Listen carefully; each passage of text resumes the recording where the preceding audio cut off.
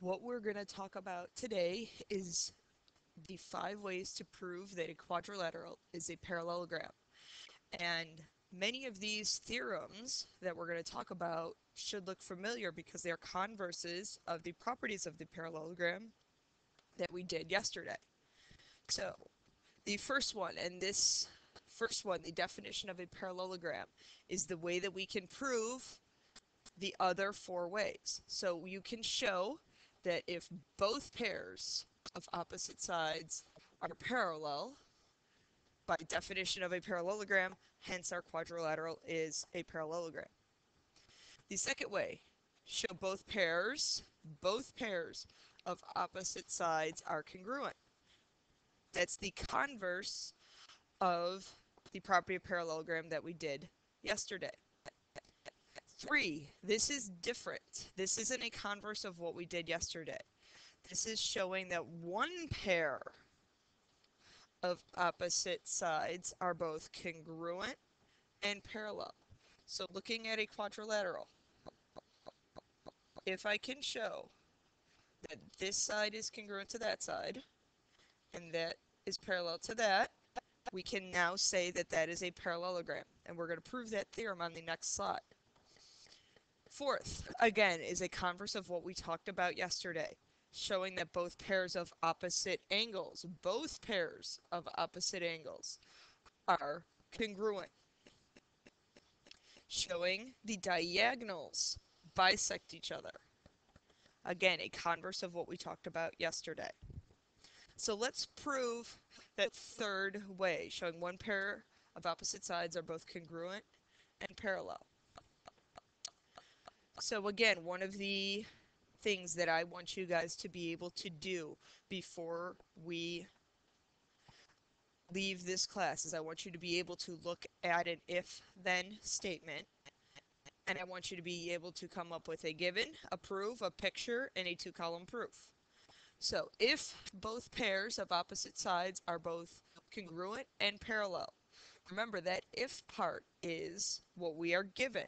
So we have our quadrilateral, opposite sides are congruent. So let's say WX is congruent to ZY. WX is congruent to ZY. We could also prove WZ congruent to XY, but I'm going to focus on WX congruent to ZY. And we also are given that those segments are parallel, that WX is parallel to ZY. And we're trying to prove WXYZ is a parallelogram. And that symbol we can use for parallelogram. So first, as always, we start out with our given.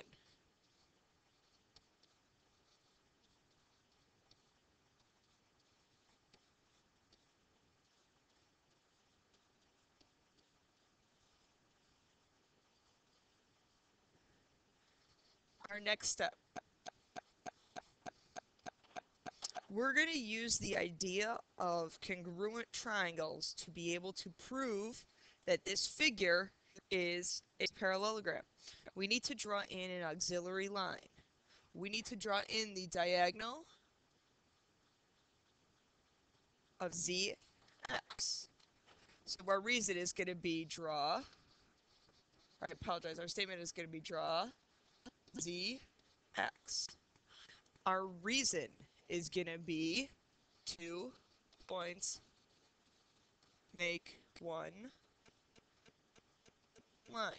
Again, remember, every statement has to be justified with a reason. So now, because I have parallel lines, I know that angle 1 is congruent to angle 2. That is one of our special angle pairs. Angle 1 is congruent to angle 2. Because I have parallel lines, those alternate interior angles are congruent.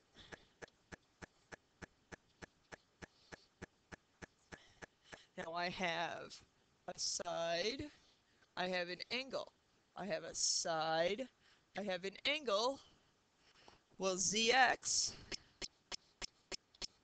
is common in both triangles. So ZX is congruent to ZX. The diagonal is congruent to itself by reflexive.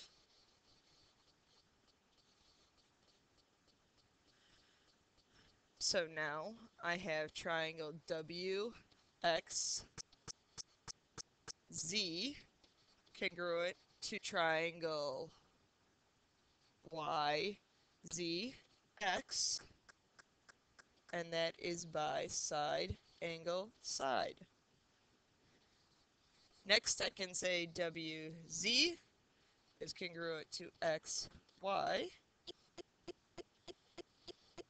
by CPCTC. Lastly, that figure WXYZ is a parallelogram because opposite sides congruent give me a parallelogram. Again, remember that each one of these on the last slide, each one of these are reasons. So I didn't go through proving each one of these, but I can use this idea to prove another theorem. So let's do an example with one of these. What values must x and y have to make that figure a parallelogram? Well, let's think about this. They give us our two diagonals. We know the diagonals of a parallelogram bisect each other. So if we set the two pieces of the diagonal equal, so 3x minus 40 equal to x. If I subtract x from both sides and add 40 to both sides, I get 2x equal to 40. I divide by 2, we get x equal to 20.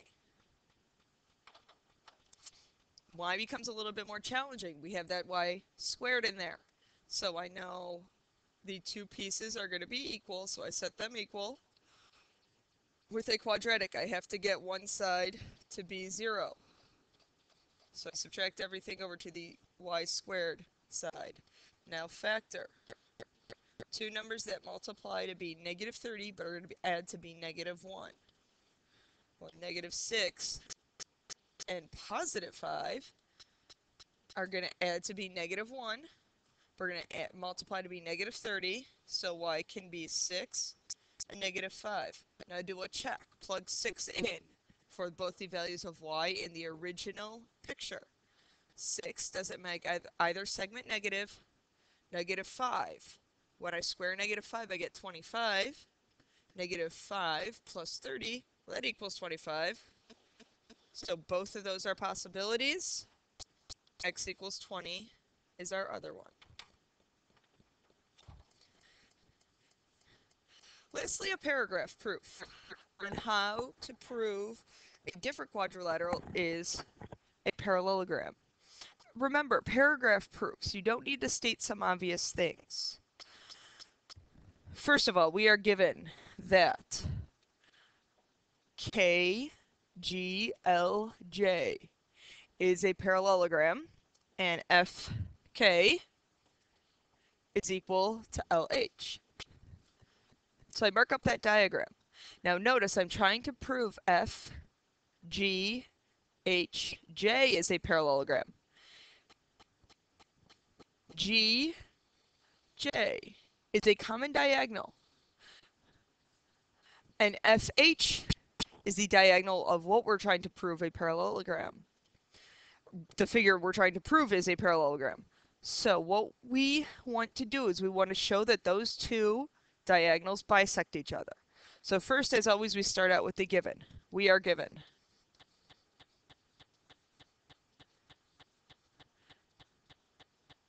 parallelogram KGLJ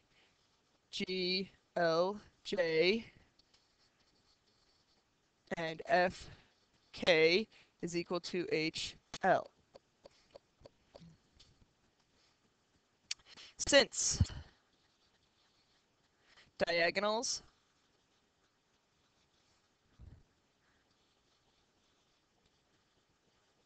of a parallelogram bisect each other.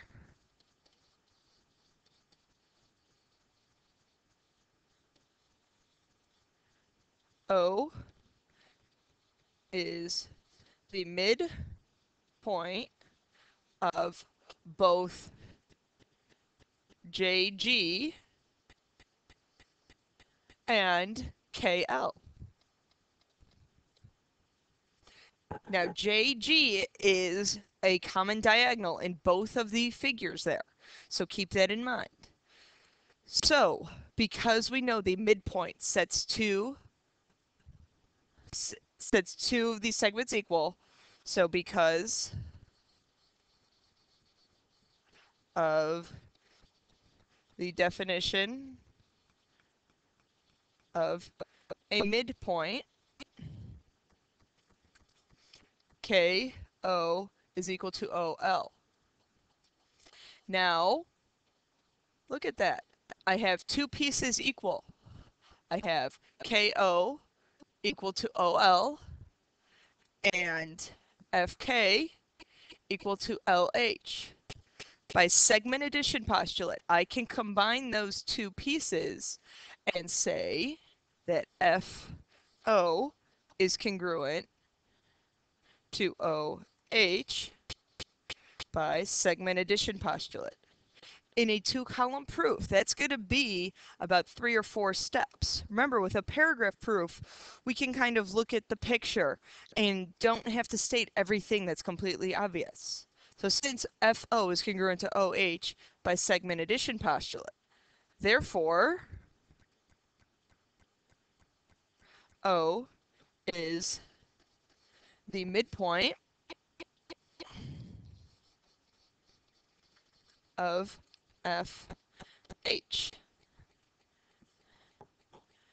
Because O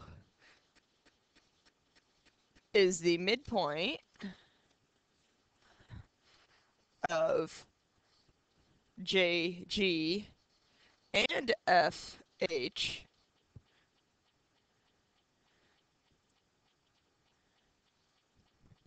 those segments bisect each other.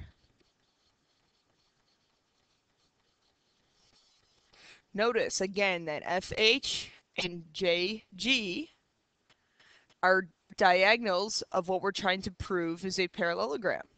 So, therefore, thus, we'll write thus, FGHJ is a parallelogram because the diagonals